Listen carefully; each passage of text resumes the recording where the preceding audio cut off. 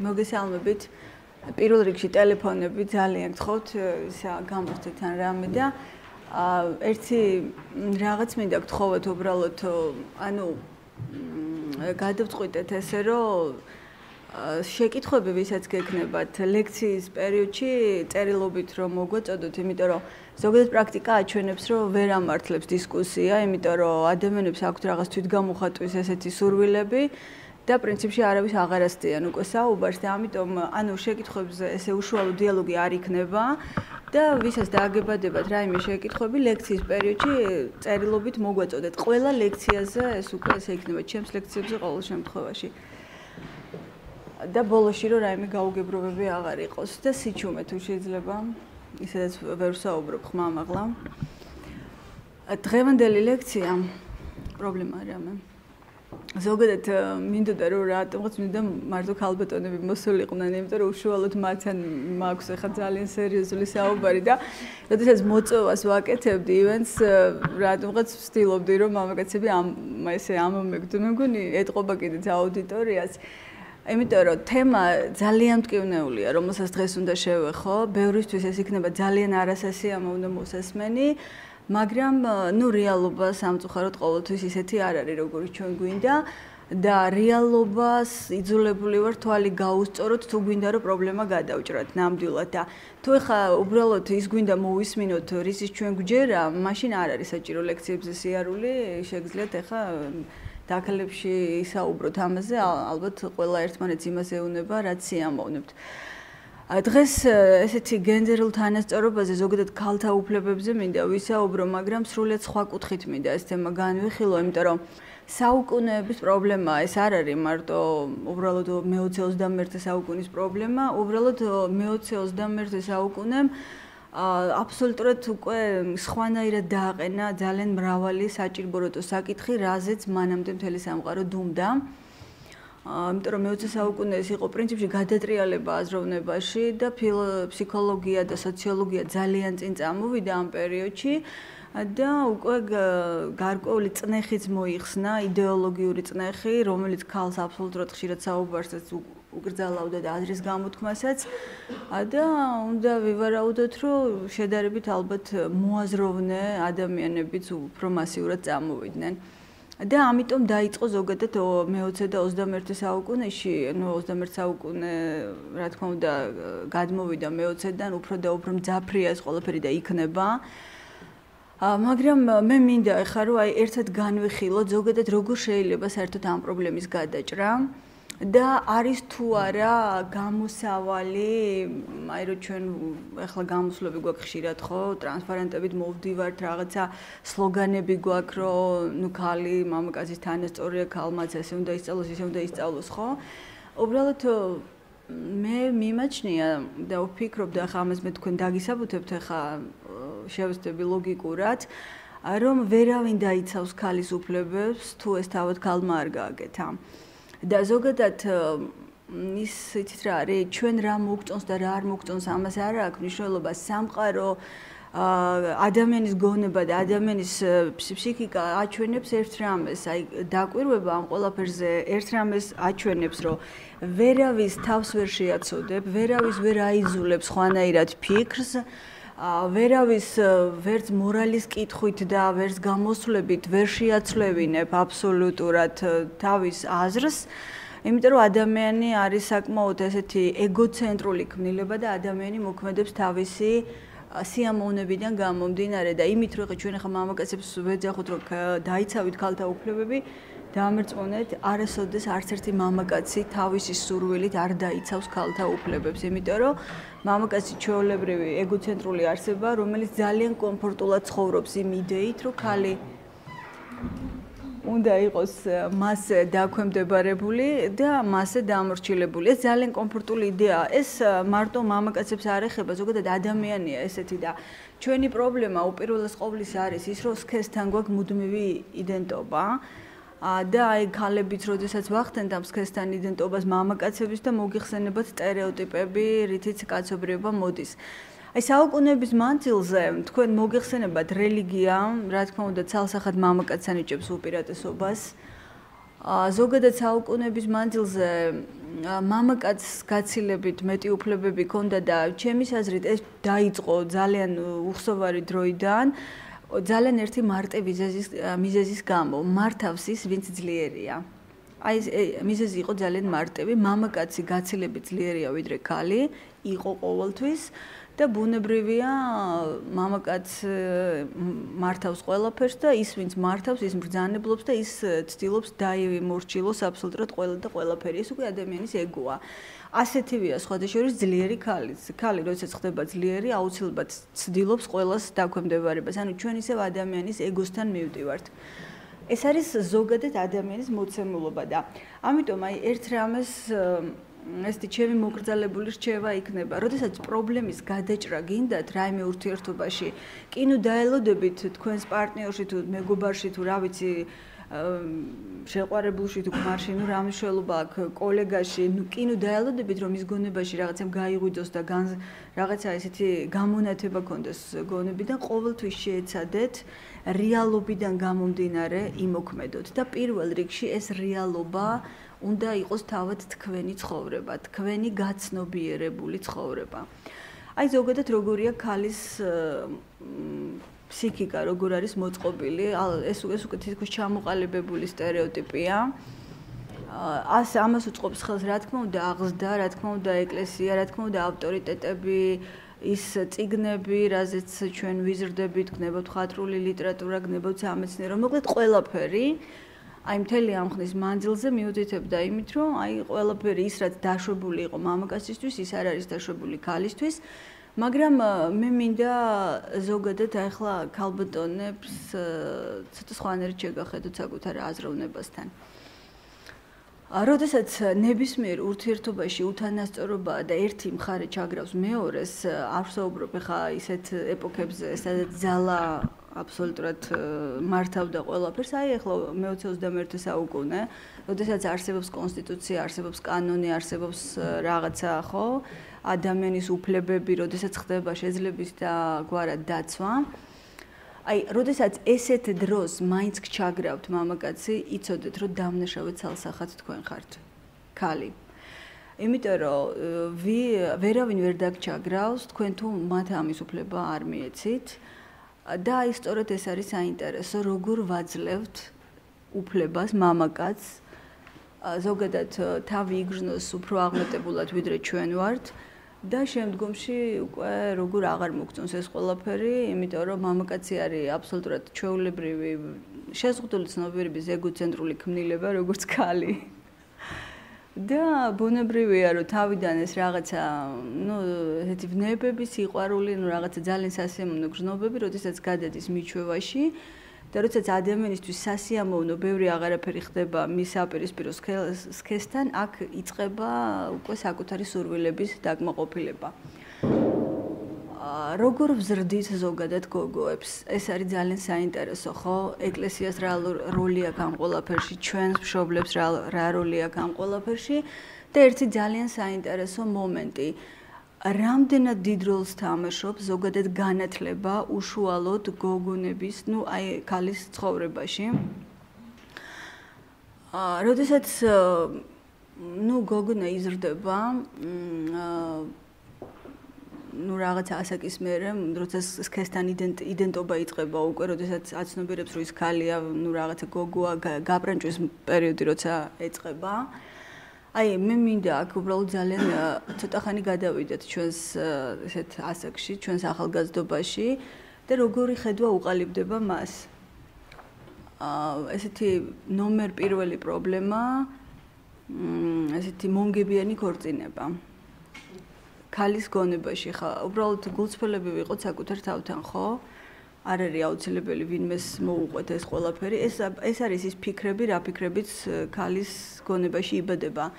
როდესაც აქცენტი კეთდება პირველ რიგში გარეგნობაზე და არა გონებრივ განვითარებაზე. რატომ? იმიტომ რომ ქვეცნობიერად საფუძვლად უდევს ამას ის, რომ კარგი გარეგნობით, ნუ ვაფშე კარგად გაიყიდები რა. ხო, არა, სასაცილოა, მაგრამ საერთოდ არ არის სასაცილო, ხო? მესმის ახლა თქვენი ღიმილი შეიძლება გასაბრაზებელიც არის, რასაც ვამბობ, მაგრამ ეს არის რეალობა. ახლა მეც ქალი ვარ და მეც გავიარე ეგ ეპოქა და უბრალოდ ეს არის ისეთი რეალობა, აი, როდესაც ჩემთან ინდივიდუალურად მოდიან ესეთი გოგონები, აი, პრობლემები რო აქვთ უკვე მეუღლებისგან ზეწოლას რო განიცდიან, აი, და როდესაც ვიწყებ მათთან მუშაობას, ხვდები სად არის პრობლემა. ანუ არც ფლათ ესეა, რომ მამაკაცი იყოს დამნაშავე. საერთოდ ურთიერთობას როგორც წაიყვან, ყოველთვის ისე მიდის. ესეც რეალობაა, მაგრამ ჩვენ გვირჩევნია ესეთი კომფორტული იდეა. ესეთი ბედი მქონდა, ნუ ღმერთი, ასე შემდეგ, ხო, რაღაცა იღბალი. უბრალოდ ისევ ხას უსვავ ამ ყველაფერს დღეს ეპოქაში, როდესაც კონსტიტუცია გიცავს, როდესაც ასე თუ ისე შეგიძლია საკუთარი უფლებების დაცვა და მაინც ვერ ახერხებ თანასწორობას, თორე ხა ვიცი შემეკამათებიან, რომ წინა ეპოქებში რა უნდა ქნას ადამიანმა. ნუ გასაგებია, ურთულესი პერიოდები გაიარა კაცობრიობამ, რომ ცნობიერება დაბადებულიყო. აი როგორც ინდივიდუალურად იბადება ცნობიერება და ვითარდება, აი ეს გზები გაიარა ზუსტად კაცობრიობამ. ანუ რაღაც დონემდე ქალისთვისაც ისევ მივდივართ ეგოცენტრულ, რა თქმა უნდა, არსებასთან ცალსახად, აქ სქესთან იდენტობა არ არსებობს, მაგრამ დღეს გამოვყოფს სქესთან იდენტობას, იმიტომ რომ ქალი უფრო სუსტია და შემდგომში ადვილად იჩაგრება. როდესაც საზოგადოებრივი აზრი ესეა მომართული, რომ მამაკაც ყველაფრის უფლება აქვს, ნუ მამაკაც ბევრი რამე შეიძლება ამორალური საქციელი ჩაეთვალოს მორალურში ყოველ შემთხვევაში მას არ განკითხავს არავინ და ნუ ახლა ის გეტყვით რომ სინდისთან და ღმერთთან თვითონ გაასწორებს და აი ამ ასეთ სოციუმში როდესაც ქალისთვის ყველაფერი ძალიან ბევრი რამ აკრძალულია აი ესეთ მდგომარეობაში მე მაინტერესებს როგორ აპირებს ქალი საკუთარი თავის დაცვას როდესაც მას ასეთი ორიენტაცია აქვს აღებული მხოლოდ და მხოლოდ საკუთარ გარეგნობაზე, საკუთარ ახალგაზრდობაზე. ქალების უმეტესობა სხვათა შორის ესე ცხოვრობს, განსაკუთრებით გონება, ვისაც ფიზიკური სხეული, ვისაც მოყვება, ანუ რაღაც ესეთი განსაკუთრებით ქალური ტიპები, ვინც არიან ისეთი ქალებიც, აი უფრო გონება როა მათში განვითარებული.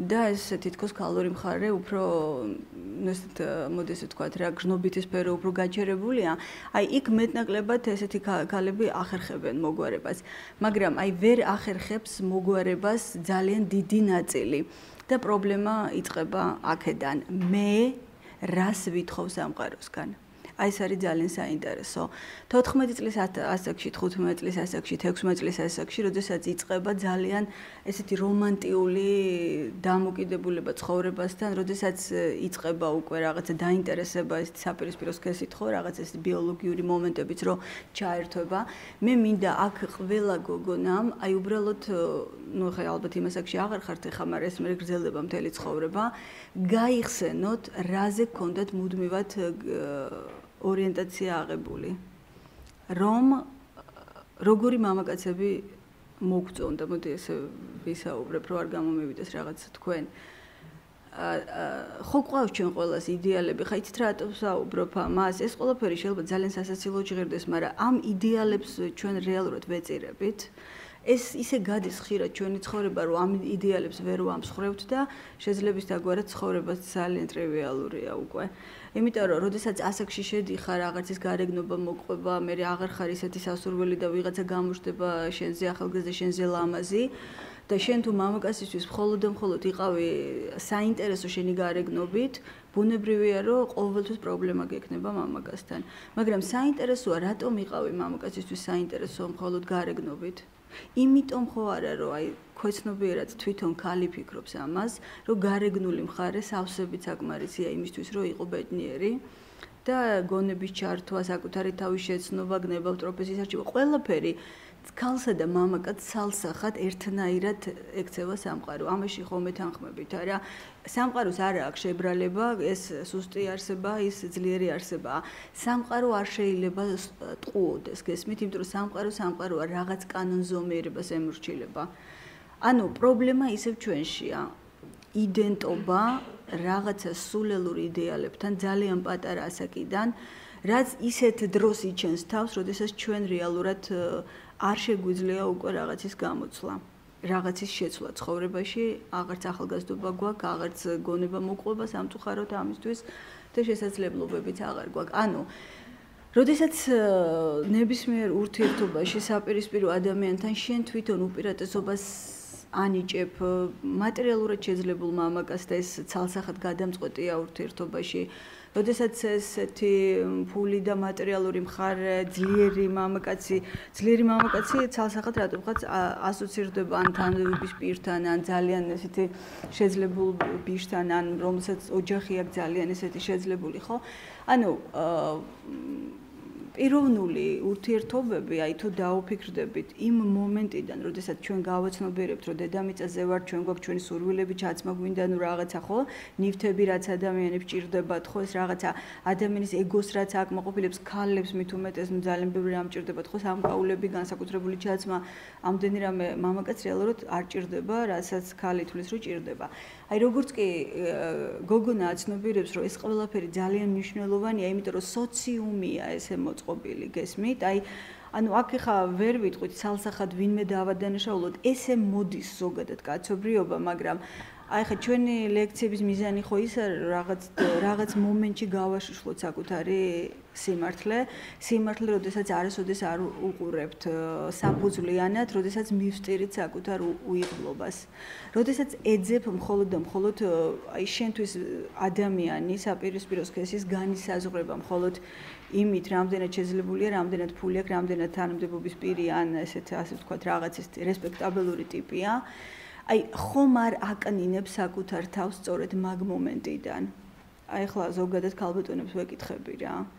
და გათვლას ვაკეთებ მხოლოდ ბედისწერაზე. იქნებ გამიმართლოს, ნუ რაღაცა ესეთი იდეალები, ნუ რაღაც ფილმები, წიგნები, წარმოდგენა ესეთი უფლისწულებზე, ხო, ნუ რაღაც რესპექტაბელურ ბიზნესმენებზე, ნუ რომელიც მოვა და უცებ ცხოვრებაში მოგიწყობს და რაღაცა ბედნიერებას მოგიტანს, ნუ ისეც და ადამიანი კიდე ესეთი საინტერესო ქმნილებაა.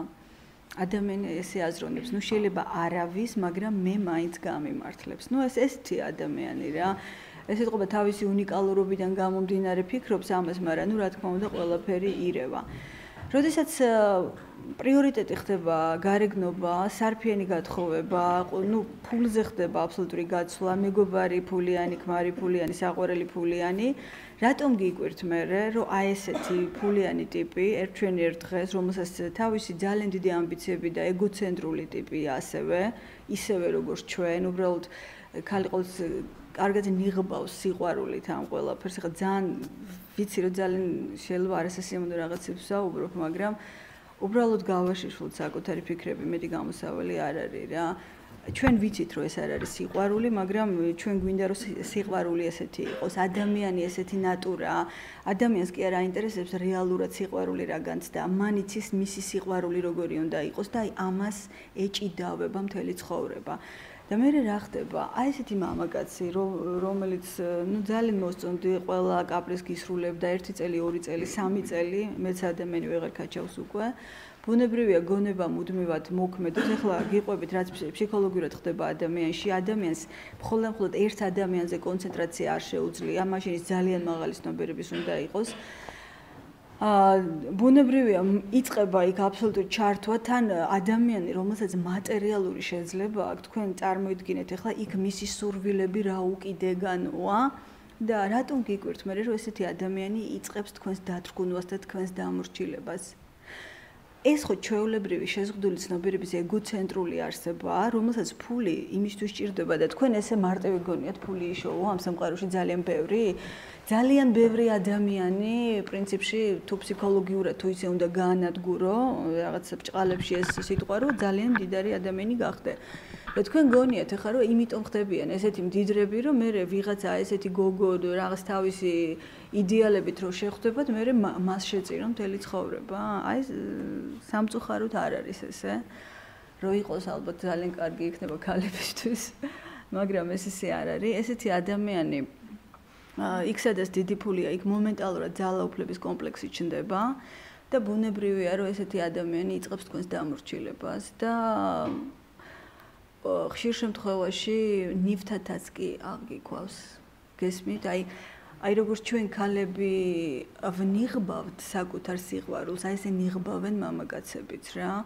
აი ჩვენ საკუთარ რაღაცა ესეთ მატერიალურ კეთილდღეობაზე მოთხოვნილებას ვნიღბავთ სიყვარულით, აი მამაკაცი კი თავისი ამ რაღაც ვნებების თუ სურვილების დაკმაყოფილებასაც ნიღბავს ასევე სიტყვა სიყვარულით, მაგრამ აი საბოლოო ჯამში ეს ორი ბუნებრივია, რომ საბოლოო ჯამში ტრაგიკულად ასრულებს ის, რომელიც სუსტია და რომელიც დაუცველია და რატომ არის ამ შემთხვევაში ქალი სუსტი და დაუცველი, როგორ გონიათ? იმიტომ რომ ფიზიკურად არის მამაკაცი სუსტი? არა, უბრალოდ მას არაფერი არ გააჩნია საკუთარი გარეგნობის და იდეალების მეტი, რითიც აქვს გამოტენილი გონება.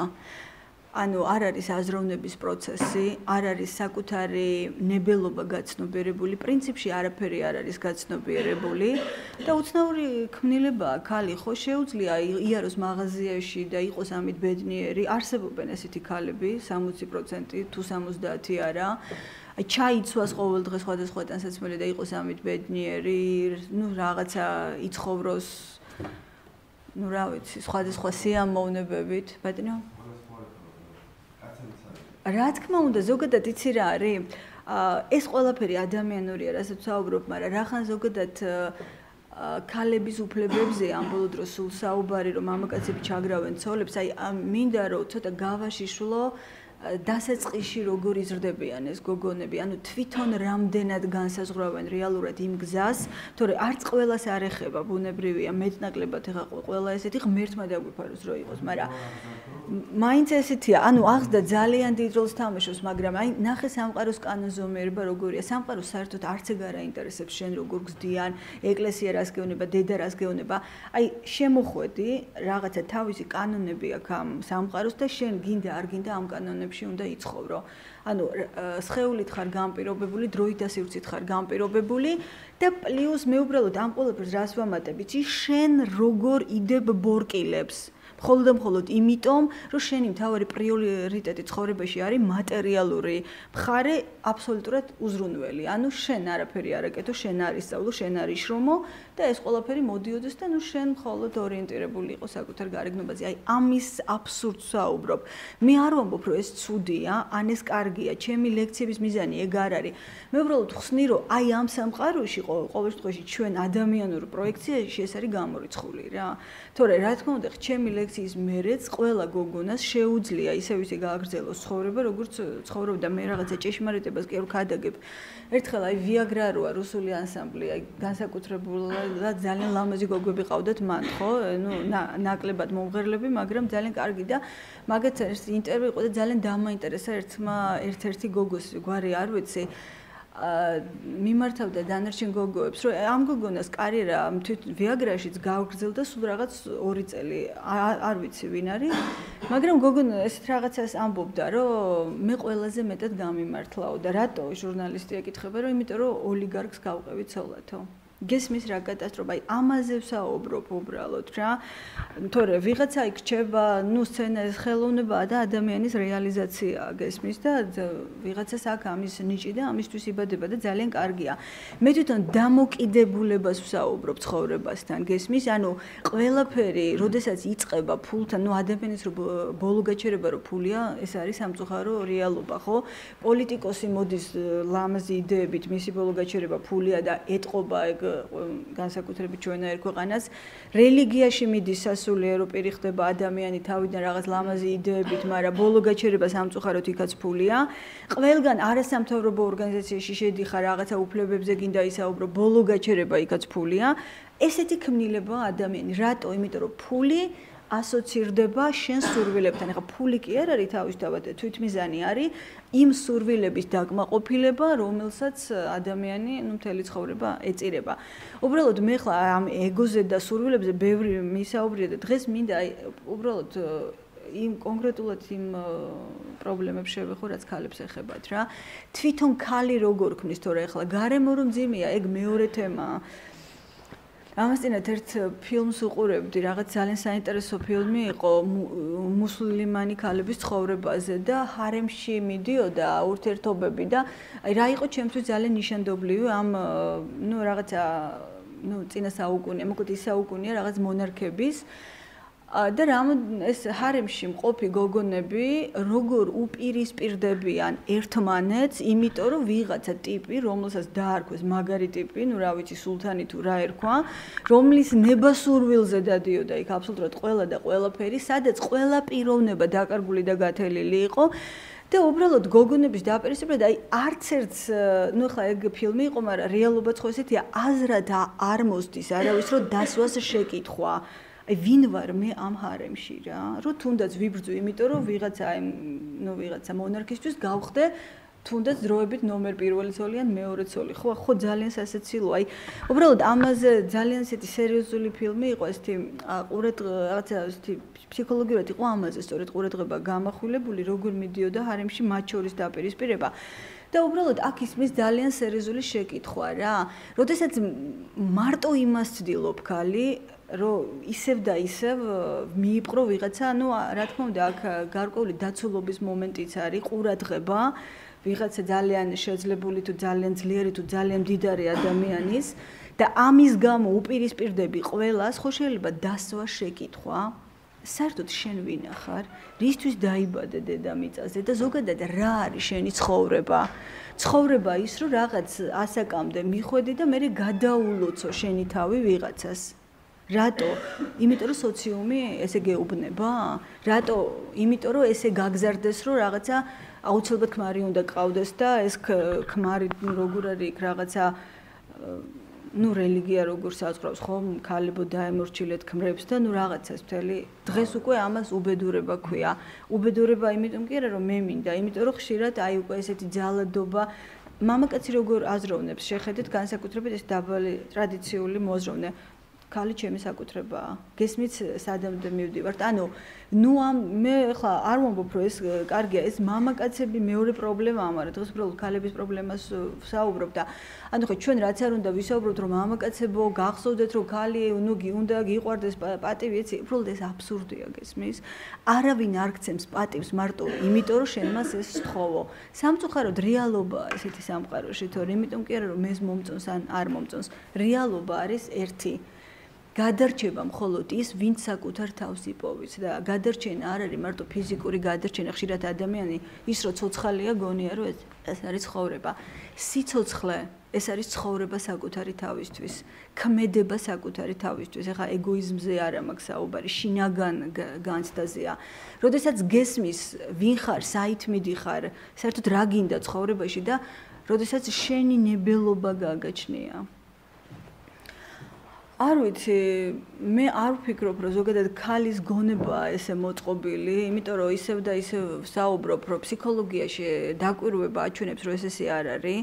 სქესთან როგორც კი იდენტობა იწყება, მომენტალურად თქვენზე იწყება ის წნეხი, ის აღზრდა, ის იდეალები, ის იდეოლოგიები, რასაც კითხულობთ, რასაც გასწავლიან დედა, ბებია, ბაბუა, დეიდა, რა ვიცი, რომ რაღაცა მორჩილი ცოლი, კარგი ცოლი, შემდეგ ოჯახიც როგორია, ხო, საინტერესოა, როდესაც გოგონა, რაღაცა ოჯახი იწყვიტავს, რომ ეხა ეს ამასაკამდე მივიდა და აუცილებლად უნდა გათხოვდეს, ხო? სამწუხაროდ ქართველებმა ჩვენ ეს ვერ დავანგრიეთ. ეხა დასავლეთში შეიძლება რაღაც სტერეოტიპებს მოერივნენ, მეტნაკლებად ჩვენთან ეს ძალიან აქტიურია. იყო პერიოდები, როცა ქალს საერთოდ არაფერს არ ეკითხებოდნენ, ხო ეს საერთოდ რაღაცა ესეთი წლებიც გაიარა მუსლიმანურ სივრცეში, ეხაც სამწუხაროდ ძალიან დაუცველია ქალი, მაგრამ აი ესე ვერაფერს ვერ გახდები გესმის. თუ თვითონ ქალმა არ დაიწყო საკუთარი უფლებებისთვის ბრძოლა და ბრძოლა ეს არ არის ლოზუნგი, არა ძალადობა ჩემზე, ბრძოლა ეს არის უპირველესად გამოღვიძება. იმიტომ რომ შენ როდესაც გონიერი ხარ, მაღალი ცნობიერება გაქვს, აზროვნებ შეუძლებელია ჯერ ერთი მოგეწონოს მამაკაცი, რომელიც ვერ აზროვნებს, მამაკაცი, რომელიც არის პოტენციური მოძალადე, მამაკაცი, რომელიც არის მესაკუთრე, შეუძლებელია ეგეთი ადამიანები შენს პირად ცხოვრებაში კი არა, შენს მეგობრებშიც აღარ არიან უკვე, იმიტომ რომ ნელ-ნელა ცნობიერება იცვლება და იცვლება წრე, სადაც შენ ცხოვრობ. ეს არის უბრალოდ ერთადერთი გამოსავალი, თორე ისევ და ისევ საუბრობ, მე არ ვამტკიცებ არაფერს და მე არ ვამბობ რაღაცა პრეტენზია არ მაქვს ჭეშმარიტებაზე. მე უბრალოდ საუბრობ იმას, რომ აი აქ ჩვენს პროექციაში დედამიწაზე სამწუხაროდ ერთადერთი საკუთარი თავის დაცვა შეგიძლია მხოლოდ შენ. ვერავინ ვერ დაგიცავ. თუ არა და შეხედეთ. კონსტიტუციაც არის, კანონიც არის, ყველაფერი არის, მაგრამ თუ ქალმა თავად არ გააცნობიერა, რომ ის არავის საკუთრება არ არის, ის არავის დამოკიდებული არ უნდა იყოს, მას ვერავინ ვერსად ვერ ეხმარება და განსაკუთრებით აი თბილისში შეიძლება ესე აღარ არის, მაგრამ რეგიონებში არის ძალიან მძიმე სიტუაცია ამ თვალსაზრისით. ქალი რომელიც ფიქრობს, რომ უკვე ქმარმახელი დაარტყას მე რა მოხდა, გინოს მე რა მოხდა, ხო? ანუ რაღაც დონეზე ეჩვევა ყველაფერს რატო? საინტერესოა რატო? იმიტომ რომ უზრუნველად იცხოვროს. აი საინტერესო შეკითხვა. ანუ რა დონემდე შეიძლება აიტანო ადამიანმა ყველაფერი მარტო იმიტომ რომ შენ ვიღაცის კმაყოფაზე იცხოვრო და შენ არაფერი არ გააკეთო. აი მე მაინტერესებს აქ სად გადის ზღვარი პიროვნებასა და რაღაც არსებას შორის, რომელსაც უბრალოდ ქალი ქვია. პიროვნებაში ვგულისხმობ მოაზროვნე არსებას. აი ეს მინდა რომ ყველა ეს ზღვარი საკუთარ თავში გაატაროს რა. სად გადის ზღვარი თქვენ როგორც ადამიანი, როგორც მოაზროვნე არსება, რო ქმნილება თავისუფალი და და მეორე ქალი, რომელიც ქვეცნობიერად მიელტვის იმას, რომ აი მამაკაცი ფული, მამაკაცი მდგომარეობა, ძალაუფლება, ხო? და გარკვეულწილად ესეც კანონზომიერება, ეხლა ძალიან სისასტიკე იქნება, რომ თქვა კარგი მეთქი, მაგრამ ესეთი კანონზომიერება არა, როდესაც შენ თავად წირავ შენს თავს იმისთვის, რომ ვიღაცას უქვემდებარებ, იმიტომ რომ რაღაცა აქ ყველაფერი ჩვენ მომხმარებლები ვართ ადამიანები, ხარაც არ უნდა არასასიამოვნო იყოს ამის მოსმენა, სამყარო მომხმარებელია. ყველა ცდილობს მოიხმაროს დანარჩენი სამყარო. ეს მხოლოდ ძალიან მაღალი, ძალიან თავისუფალი ადამიანი ხვდება, რომ არაფერში არ ჭირდება მას ეს მომხმარებლობა და ზოგადად სამყაროც არ ჭირდება არაფერში. მაგრამ სანამ ქალი ესე აზროვნებს იბრძვის მამაკაცისთვის და მე სანამ ფიქრობს, რომ ეს მამაკაცი კარგს ეძახის, მამაკაცს რესპექტაბელურს, ძალიან შეძლებულს თანამდებობის პირს და ამ დროს შეიძლება უარი თქვას ძალიან კარგ, ძალიან განვითარებულ, ძალიან მოაზროვნე ადამიანზე, ვინც შეიძლება მისი ნამდვილად მეგობარი იყოს ცხოვრებაში. ხო, მე ძალიან რთულია უკვე აქ განსაზღვრო, როდესაც რამოდენიმე წლის მერე ესეთი ქალი ხდება ნივთი, იმიტომ რომ შენ თავად გამოუტანე რეალურად განაჩენი საკუთარ თავს, შენ თავად აირჩიე ეგეთი ცხოვრება, რომ ყოფილიყავი ნივთი ვიღაცის ცხოვრებაში და ისევ და ისევ მივდივარ შემდგომში აი ამ სულელურ იდეალებთან, რომელსაც ადამიანი უკვე ასაკში აცნობიერებს, რომ პრინციპში ძალიან არასწორად იცხოვრა და კარგია მაინც რომ აცნობიერებს, რომ ზოგადად კვდებიან ადამიანები ისე რომ ვერაფერს ვერ აცნობიერებენ. ანუ რა უნდა იყოს პრიორიტეტული ცხოვრებაში, რომ ადამიანმა მეტნაკლებად, აი ხომ ხედავთ რომ ძალიან რთულია ცხოვრება რა. მაშინაც კი რომ შეიძლება მატერიალურად უზრუნველყოფილი იყოთ, ზოგადად ნორმალურ ქვეყანაში ცხოვრობდეთ, ნორმალური მშობლები ყავდეთ, არავინ არ გჩაგრავდეთ. აი რომ ხედავთ რომ ძალიან რთულია ცხოვრება, იმიტომ რომ ისეთი უცნაური განცდები იწყება ადამიანის ფსიქიკაში, ჩვენ რასაც არაცნობიერს ვეძახით, ისეთი უცნაური სიმძიმე, ისეთი უცნაური რაღაცა დაუკმაყოფილებელი შეგრძნებები, რომ ვეღარ ხვდები ადამიანმა როგორ უნდა იცხოვრო, ხო? ზოგადად გეგმავ რაღაცებს, იქ ავადმყოფობა, სიკვდილი, ახლობელი ადამიანების დაკარგვა, იქ რაღაცა მიზანსწრაფული შრომა, ხშირად ძალიან ესეთი ბეჯითი შრომაც, მაგრამ არაფერი არ გამოდის. ძალიან რთულია, ხო, ზოგადად სამყარო. ადამიანი ძალიან დაბნეული არსებაა, თვით მოაზროვნე ადამიანიც კი და ძალიან მცირედმა დედამიწაზე მოახერხა სწორედ იმ თავისუფლების მოპოვება, რასაც ქვია საკუთარი თავისგან განთავისუფლება. და ალბათ ხვდებით, რომ თავისუფლება ეს არის მხოლოდ და მხოლოდ საკუთარი თავისგან განთავისუფლება. მეტი თავისუფლება არ არსებობს. და აი ამ ფონზე კიდე, როდესაც შენ კიდე ცალკე ბორკილებს იდებ, იმიტომ რომ რესპექტაბელურად გამოიყურებოდე, იმიტომ რომ ვიღაცას ასიამოვნო, იმიტომ რომ ხალხმა შენზე არის საუბროს, იმიტომ რომ ცოტათი ზარმაციც ხარ. მოდით რა ვაღიაროთ, რომ ძალიან მარტივია ცხოვრება, ვიღაცის კმაყოფაზე მუდამ გათვლა საკუთარ გარეგნობაზე, ძალიან მარტივია ესე უზრუნველი ცხოვრება, მაგრამ იძლევა სამყარო ამის საშუალებას, რომ უზრუნველად იცხოვრო. მაშინ საინტერესოა საერთოდ რატო იბადება ადამიანი დედამიწაზე? თუ მან უზრუნველად უნდა იცხოვროს და უზრუნველი ცხოვრებაა ბედნიერება, მე არ მგონი ადამიანი დაიბადოს მაშინ. ადამიანი იბადება უდაოდ, იმიტომ რომ მას რაღაცა ძალიან სერიოზული კვლევა აქვს, მოდი ესე ვთქვათ, საკუთარ თავზე ჩასატარებელი და შესაცნობი ელემენტარულად და აი ამ ფონზე ცალსახად ქალმა განსაზღვროს და მე ნახეთ რა საინტერესოა. ყველაზე განმსჯელი ქალია კიდე ვიდრე მამაკაცი, ეს კიდე ძალიან საინტერესო რამეა. ხშირად ქალის სისასტიკესთან აი ვერც მივა მამაკაცის სისასტიკე. ანუ ქალი ძალიან ადვილად განსჯის სხვა ქალს თავისუფალი ქმედებისთვის და ვერტყი ხდება რომ ამით განაჩენი გამოაქვს საკუთარი თავისთვის.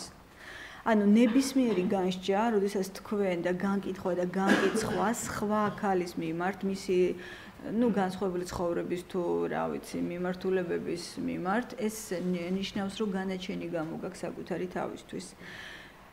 არ ვიცი რა კომპლექსები თამაშობს აქ უკვე ძალიან სერიოზული შემდგომში უკვე, მაგრამ თავი და თავი ამის მაინც მე ყოველ შემთხვევაში ესე დავასკვენი, რომ ეს არის მაინც და ადამიანის ამბიცია და ადამიანის ეგოცენტრიზმი და ქალი ფიქრობს, რომ გაცილებით ადვილია საკუთარი სურვილების დაკმაყოფილება, იმიტომ რომ ის რაღაცა ლამაზია და თითქოს ესეა ხო მიღებული. რა საინტერესოა, რა ცხოველთა სამყაროშიც ესეა მიღებული, მამრები ყოველთვის იბრძვიან რაღაც მდედრისთვის, ხო? მაგრამ ხა მეტყვის ვიღაცა ვიცი აქ არის ხოლმე შეკითხვები, ეს არის სამყარო მოწყობილი. ინსტინქტის დონეზე ესეა ნამდვილად სამყარო მოწყობილი. მაგრამ თვითონ გადაწყვიტეთ, აი ხა ქალბატონებს მოგმართავთ, თქვენ არა, ზოგადად ყველას, ვინც ახლა ჩემს ლექციებს უსმენს, თორე აქ ალბათ სავარაუდოდ უფრო ნაკლებად დადის ეგეთი კატეგორია. ზოგადად აი ქალბატონებს მიუმართავთ, თქვენ გადაწყვიტეთ, ინსტინქტის დონეზე ხართ თქვენ არსება, თუ თქვენ ხართ მოაზროვნე არსება, რომელსაც რაღაც გნებავთ და პრეტენზია გაქვთ, გნებავთ სამყაროსთან, გნებავთ საკუთარ თავთან, გნებავთ მამაკაცებთან, პრეტენზია იმის, რომ თქვენ ხართ აი ესეთივე მოაზროვნე, თავისუფალი, დამოუკიდებელი ადამიანი და გაქვთ აბსოლუტური უფლება იყოთ ბედნიერი და მიიღოთ ცხოვრებაში ის, რაც გსურთ. აი ეს არის ამის გადაწყვეტა მთავარი, ანუ არჩევანის გაკეთება, რა მინდა მე ცხოვრებაში. მე მინდა უზრუნველი ცხოვრება, ნაკლები ვიშრომო, ხშირად არ არის სასიამოვნო ეს მუშაობის პროცესი, ხო? არც დიდი შემოსავალი არ მოაქვს ხშირად ამ მუშაობის პროცესს. ანუ და რატომაც არა, თუ კი შეიძლება ვიპოვო ისეთი ადამიანი, რომელსაც უკვე ყველაფერი აქვს აბსოლუტურად და მე თანაზიერი ვხდები ამ ყველაფრის, ხო? აი უბრალოდ ეს განსაზღვრეთ და არჩევანი გააკეთეთ ცხოვრებაში. ოღონდ ისე რომ მე პრეტენზია აღარ იყოს, როდესაც ეს ადამიანი რაღაცა წლების მერე დაიწყებს თქვენს ფსიქოლოგიურ დამორჩილებას და სტატისტიკა აჩვენებს სხვათა შორის, რომ აი ესეთი ძალიან მდიდარ ადამიანებს, ოლიგარქებს, ესეთ ტიპებს ყოველთვის მათი ცოლები, სულაც არ არიან ისეთი ბედნიერები, როგორებიც გარედან ჩანან, ეს გავს ყველაფერი ოქროს გალიას. მაგრამ თქვენ არაფრის უფლება არ გაქვთ, იმიტომ რომ არ მოგიპოვებიათ ეს უფლება. გესმით? და უბრალოდ მე არ ვამბობ, რომ ეს კარგია, მაგრამ ეს სამყარო ესეა მოწყობილი. ამიტომ რა ვიცი, ხა ჩვენ როგორ გავგზარდეს, მაგრამ ჩვენ რო გავსდეთ შვილებს, მე მგონი ჯობია, რომ მეტი თავისუფლება, მეტი აზროვნება, მეტი ბრძოლის უნარიანობა ვასწავლოთ და მოვახვევთ თავზე იმ სტერეოტიპებს, რომ შენ აუცილებლად უნდა გათხოვდე დაემორჩილო ქმარს, აკეთო ეს, აიტანო ქმარი. მეც მესმოდა სხვა შვილის ოჯახში ეს ჩვეულებრივი ფრაზებია, რომელსაც ალბათ ყველა ქართველის ოჯახში მოისმენთ, კავკასიელის ოჯახში, რომ რო გათხოვდები, всё, იქ დამთავრდა, დასრულდა ქმარი, ყველაფერი უნდა იტანო. ესეც საინტერესოა. მოდით ერთი ოჯახურ ურთიერთობებს შევეხოთ, ახლა ვიცი ძალიან არაპოპულარულ რაღაცებს ვიტყვი, არა რა ვქნა ახლა ისედაც ვამბობ. რატომ არის ეს ოჯახი რაღაცა ესეთი მისჯა სიკვდილამდე? ძალიან საინტერესოა, ხო? ერთხელ უნდა დაქორწინდე და მეძე არჩევ. ვინ გადაწყვიტა ეს ყველაფერი? ანუ ვინ წყვიტავს ჩვენს მაგივრად ცხოვრებას? ხო, აი საინტერესოა, ხო, ეს საკუთარ თავს დაუსვათ ეს შეკითხვები. ჯერ საერთოდაც რატომ უნდა შეუქმნა ოჯახი, ხო? მე არ ვამბობ ეხლა ცალსახად რომ უნდა შექმნა, არ უნდა შექმნა. პასუხები ეხლა ვიღაცამ უნდა შექმნას, ვიღაცამ არ უნდა შექმნას. ჩემი აზრით ეს ძალიან ინდივიდუალური არჩევანი უნდა იყოს, ვისაც მოსწონს იცხოვროს ისე, ვისაც არ მოსწონს იცხოვროს თავისუფლად და მეორე, რატომ უნდა ასე ვთქვათ, გაიმეტო შენი შვილი, გოგონა, რომ იმის გამო, რომ დაუშვათ ვიღაცა მასზე იძალადოს, მხოლოდ იმიტომ, რომ ერქვას ქმარი, რაღაცა ოჯახი, რაღაცა სტერეოტიპი, უაზრო იდეალები კაცმა რომ ვერ გაიგო. ანუ რატომ ვცხოვრობთ ესე? ეს ხო კომპლექსურად საზოგადოების პრობლემაა, ქალების, კაცების, დედების, რომლებსაც გონიათ რომ ძალიან უყვარს ჩვილები, მამები, რომლებსაც ნუ რაღაცა განსაკუთრებით ესეთი ქართული დამოკიდებულება ვაჟკაცობაზე, ხო? და ამ დროს მის შვილს ვიღაც ცემს, მის შვილს ვიღაც შეურაცხყოფას აყენებს, მაგრამ ვიხშობთ ყურებს, იმიტომ რომ ნუ რაღაცა ტრადიცია და ხომ არ მივყავართ ამ ყველაფერს ისევ მატერიალურ მხარესთან რა. ხომ არ მივყავართ ამ ყველაფერს, რომ მამა, რომელსაც უჩდება შვილები, მერე აღარ იცის ეს მატერიალური უზრუნველყოფა თემებია, მაგრამ ისეთ რეალური თემებია. მე უამრავ ადამიანთან ინდივიდუალურად ამ თემებს განვიხილავ. ქალბატონი, რომელიც მე მეკონტაქტება რეგიონიდან, რომელსაც ყავს 2 შვილი, ქმარი, რომელიც მას პატივს არ ცემს, არ უყვარს, მუდმივად ღალატობს, მას არ აქვს წასასვლელი, დედა, რომელიც ეუბნება არ მიგიღებს, 3 ძმა, რომლებიც ალბათ დარწმუნებული ვარ ყანწითელში ვაჟკაცობის აღგზელოს სვავენ მუდმივად. მას ეუბნებიან, ანუ მე მას ურჩიე რომ წასულიყო ოჯახიდან და მან თქვა რომ მას არავინ არ იღებს. სახელმწიფო, რომელიც პრინციპში არსებობს თუ არა საერთოდ ვერ გავიგე, რომელიც აბსოლუტურად არაფრით არ ეხმარება. ანუ აი ჩვენ ქვეყანაში კიდე 10 მაგად დაუცველი ხარ ადამიანი რა.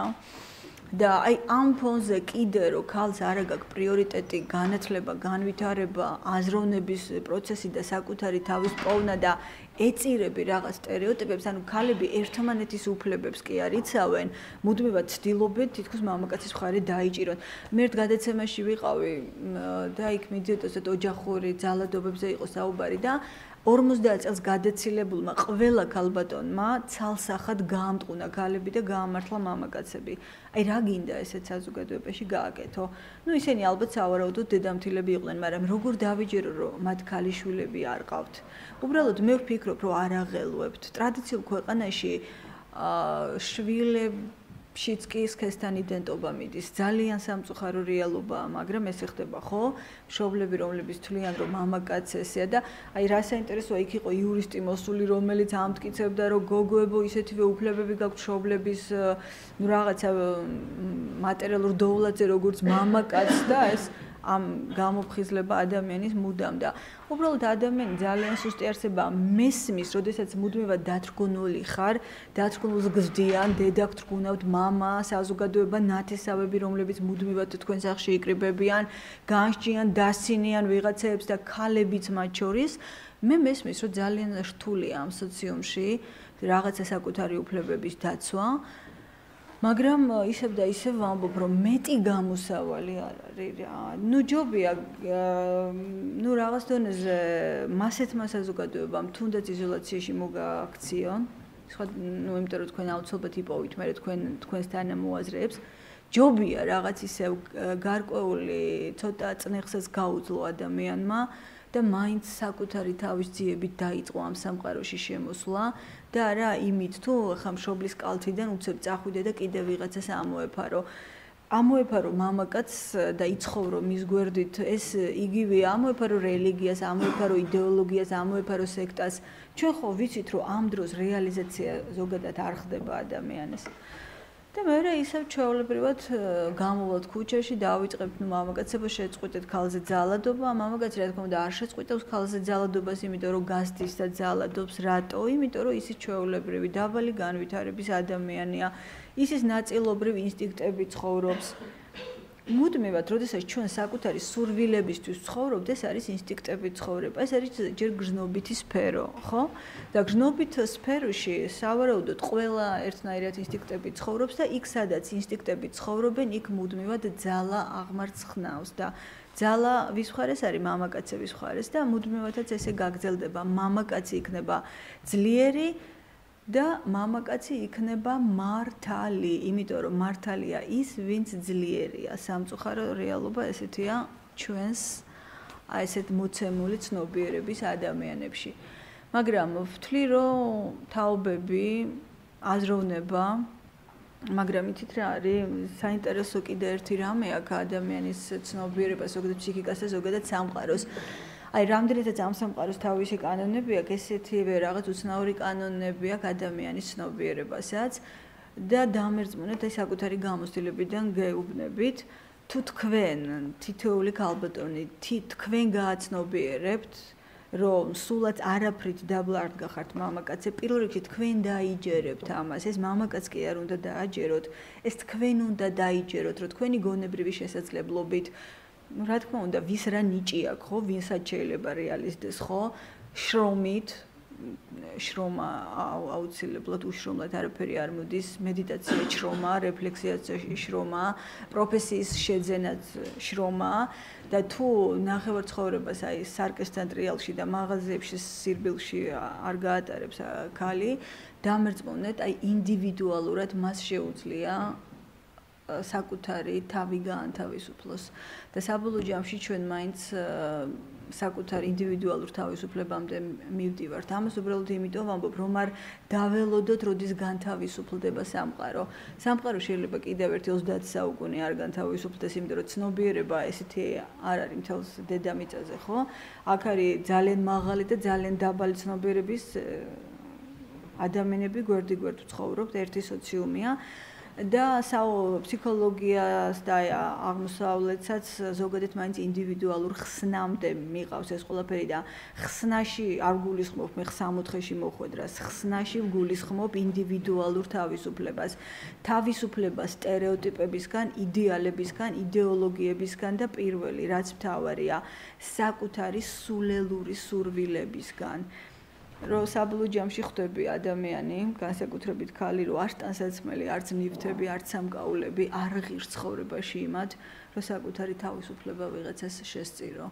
რომ ძალიან რთულია მე დარჩი შვილებთან, ჩათვალო რომ შენი მოვალეობა მარტო შვილების ჩენაა და მე დარჩი ამ შვილებთან და უფუნქციო ხარ როგორც ქალიც, იმიტომ რომ ქმარს აღარ აინტერესებს, სხვა მამაკაც ვეღარ პოულობ, იმიტომ რომ ძალიან რთულია ამ სიტუაციიდან გამოსავალი იპოვო. და პრინციპში, რა ვიცი, გარდაუვალი აქვს დეპრესია, ტკივილი, წუწუნი, რომ აი როგორ არ გაგიმართლა, როგორი იდეალები გქონდა, როგორი ნუ რაღაცა ეგეთი ტიპი იყავი, მაგარი იყავი, ესეთი იყავი, გეგონა რომ ესე იქნებოდა, ესე იქნებოდა, ესე იქნებოდა. არ არის ესე. სამყარო ესე როგორც ქალს და ასევე მამაკაცს ცალსახად ერთნაირად სთხოვს, აი გააცნობიეროს ის რეალობა, რომელშიც ცხოვრობს. ძალიან წუხვარ თუ რამე ისეთი ვთქვი ხა ვინმეს ვაწყენინე, მაგრამ ჯობია რომ ისევ რეალობიდან გამომდინარე დავიწყოთ ფიქრი, ისევ რეალობიდან გამომდინარე და მეორე ადამიანი განსაკუთრებით საპირისპირო სქესის, ნუ რასოდეს ნუ გახდება მოხმარების ობიექტი. ეს არ ეხება მარტო მამაკაცებს, ეს ეხება ცალსახად ქალებს რა, რომლებიც თვლიან, რომ ნუ იმიტომ რომ მამაკაც აქ რაღაცა მატერიალურად უზრუნველყოფილია და რაღაცა ძლიერი და შეიძლება აქვს, მასთან ყველაფერი დასაშვებია და ყველაფრის უფლება მისცეს საკუთარ თავს. აი ვფიქრობ, რომ უფლებების დაცვა სწორედ აქედან დაიწყება. დანარჩენი ყველაფერი დარჩება ესე როგორც არის. ვიყვირებთ ამ გენდერულ თანასწორობაზე, ისევ ცემს ქმარი ცოლს, ისევ ვერავინ არაფერს ვერ გააკეთებს. ერთ წელიწადში აგერ 20 ქალბატონი მოკლა საკუთარმა ქმარმა, სავარაუდოდ ისევ ესე გაგრძელდება განსაკუთრებით ისეთ ქვეყანაში, როგორიც ჩვენ ვართ და ჩვენზე კიდე განავითარებელ ქვეყანაში, ნუ აღარ ვსაუბრობ ეხა მუსლიმანურ ქვეყნებში ქალთა ბედზე. ძალიან რთულია ალბათ მაგის წარმოქმნა, მაგრამ სანამ თვითონ ქალი არ მიხვდება, რომ მას ჭირდება თავისუფლება და რომ ეს თავისუფლება ფულს კი არ მოაქვს, არამედ სწორედაც მენტალურ თავისუფლებას, სამწუხაროდ არაფერი არ შეიძლება დედამიწაზე. აი ეს არის რეალობა.